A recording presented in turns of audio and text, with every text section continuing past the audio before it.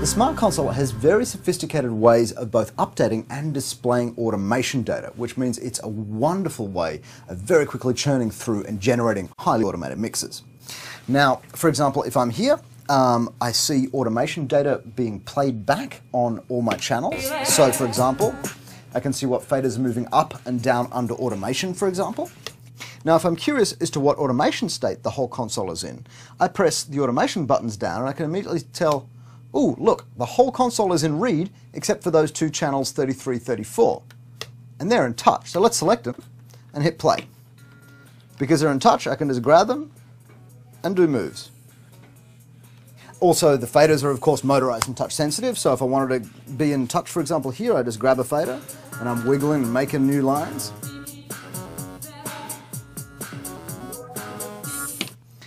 To set them back in a read now, all I've got to do is go read and inject them like that. Indeed, I can do that for any channel in front of me. Or again, I can use the arc just by going read and then wiping across the arc. What's really nice is actually being able to use the controls to automate your plugins. So here, for example, I want to add a little bit of movement to the channel. I add, let's say, a DJ EQ plugin. Let's add that. Now, if I open it up, I have all the parameters. Grab the gain. Let's pump it up a little, hit play, and